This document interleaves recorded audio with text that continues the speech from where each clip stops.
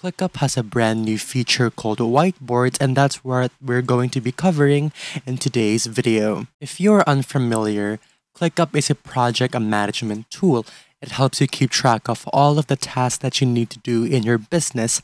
However, Clickup has a few more features beyond that, and one of those is called whiteboards. So instead of having your task listed out or organized in a board format or a calendar format, a whiteboard allows you to gather in your ideas in a free form, sort of like a collage where you can layer different objects, you can connect them, you can add different types of media, whether that's text or images or links all in one place. Now, how might this be useful? Well, this could be particularly useful for gathering ideas, whether that's for social media content creation or for blog post ideas, or if you are a designer and you want to create a mood board or start gathering ideas for your clients. This is where you can add a bunch of different links, a bunch of different color palettes, and visually lay out how things would look. So you can see how that there are many different uses for whiteboards. Now, before I show you how to create these, I first want you to go over pricing for ClickUp. So if you're finding that you're unable to create any more whiteboards, it's probably because you need to upgrade your ClickUp plan. So let's just go over this really quickly. So in ClickUp's free plan, you have access to create 3 different whiteboards, and the unlimited plan, which is the lowest paid plan, allows you to create 10 whiteboards. And then anything higher than that allows you to create unlimited whiteboards. So if you are unable to create additional whiteboards, it's probably time to upgrade your plan. Now let me show you how to create a whiteboard. So you can create a whiteboard at any level in the hierarchy. You can create it at the everything level, the space level, the folder level, or the list level. So you first need to decide where you want to put your whiteboard. And now I'm going to do this at the list levels. I have a list for Dolly Parton's project. I always like to use Dolly Parton as my example celebrity client. And I have a list here of all the tasks I need to do for Dolly. Now let's say I need to gather some ideas for the design project I'm doing for Dolly.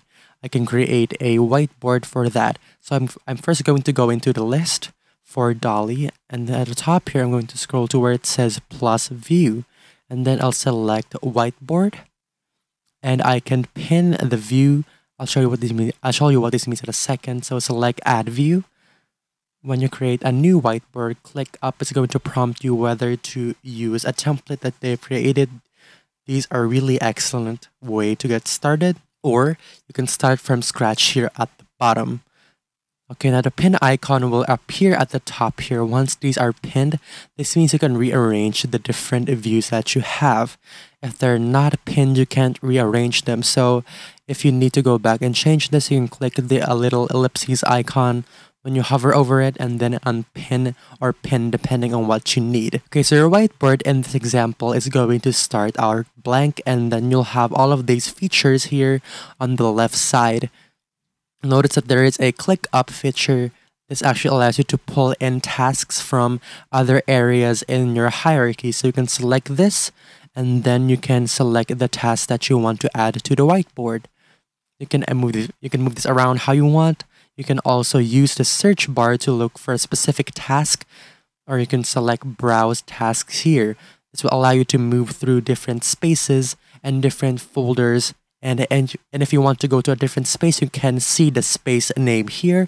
Select the caret icon and then flip through your different spaces. Now, eventually, ClickUp is going to allow you to pull an entire list and other ClickUp docs. But you can see when I hover over this, it says coming soon. So be patient if that feature is not there yet. Okay, so you can add different tasks here if you want. You can also draw, and then you can choose how big you want the pen width to be and the different color you want to use. Let's just choose yellow, and we'll just start drawing. You can also choose the shapes if you want to do some shapes. And you can change the color of the shapes if you want. You could also write on the shapes, and you can see here if it says type slash for command. So if I hit the black slash, I can now add different formatting. So I can add checklists, dividers, bullet points, and just scroll through here and add a bunch of different formatting options. Okay, so another option is to add sticky notes. So you can also add a sticky note, and it's going to be formatted like a post-it. So we'll just type in some text here. You can also freely add text anywhere you want. And you can see here that these two objects are on top of each other. If you want to change the positioning of these, you can hover on this one, click it, and then where the ellipse icon is, you can select to bring it forward, send it backwards. You can change the positioning of all of this. Okay. You can also speed up your process by hovering over the circle or the object and then selecting the plus or icon in whichever direction you want to go in. So this will automatically connect the objects for you and make it really quick for you to set up. Okay, then there's an option where you can add a mind map. And you might be thinking, what's the difference between a mind map and a whiteboard? Because ClickUp has a mind map option as well. And a mind map is just automatically going to build out the structure for you like a tree. So if I select this here, I can start typing in the text. I can say thing 1, and then it just by hitting enter, it will allow me to create thing 2. And then it will create a node just below that. You can also create a mind map view within instead of creating a whiteboard, but again, this is going to be structured like a tree. So if you want something free flowing, create a whiteboard instead. You can always add a mind map to a whiteboard if you want. Where you see the magic wand, you create whiteboard templates or pull them in.